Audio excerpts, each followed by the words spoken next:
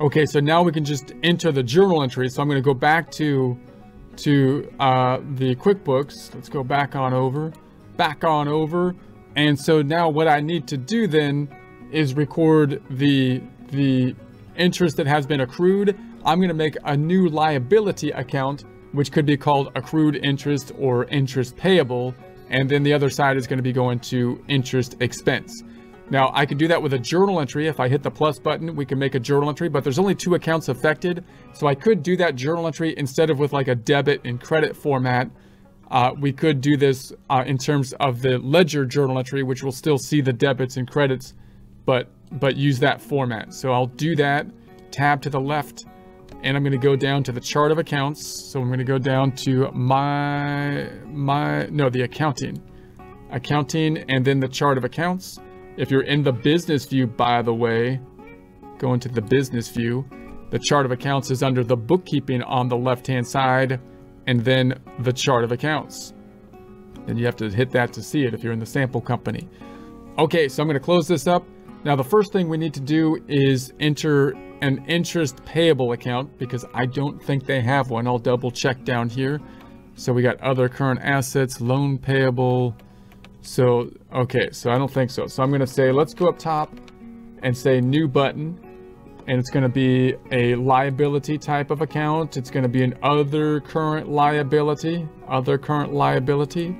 and tax form, loan. I'll just call it loan payable. I'm not really concerned with the tax line at this point because I'm not going to import it directly into tax software. I don't think that's efficiently done at this point in time.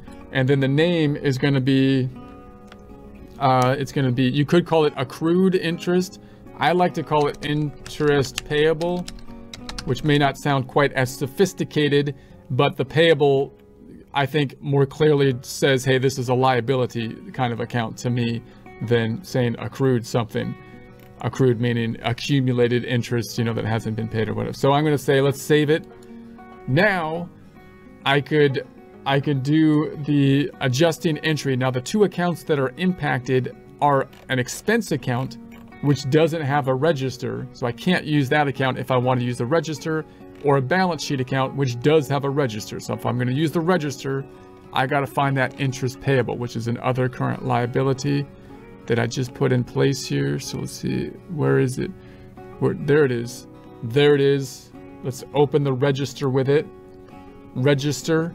And then I'm just going to hit the drop down. I'm going to make a journal entry, but do it into the register.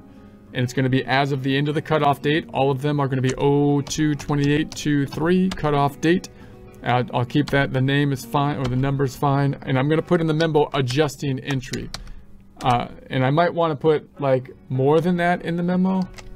Let's say ADJ to explain exactly what I'm doing. But at the very least, I want to say, hey, look, this is an adjusting entry, especially anytime, whether I'm doing it and I'm doing the bookkeeping, or if I'm like an accountant doing the adjusting entries and trying to work with a bookkeeper, because I want to, when I'm looking at it from the bookkeeper's perspective, see what someone did as an adjusting entry versus what was done from the bookkeeping side of things. I can see that a couple different ways. One, it's going to be entered with a journal entry, which is an indication that it's an adjusting entry. It's going to be entered as of the end of the period, which is an indication that it's an adjusting entry. And I'm going to put it in the memo. All right, and then I'm going to say this is 72.92 increase over here. And the other side is going to go to interest expense. Interest expense. I'm going to pick that up. Boom. All right, I think that is it. So let's save it and close it over here. Let's save it and close it.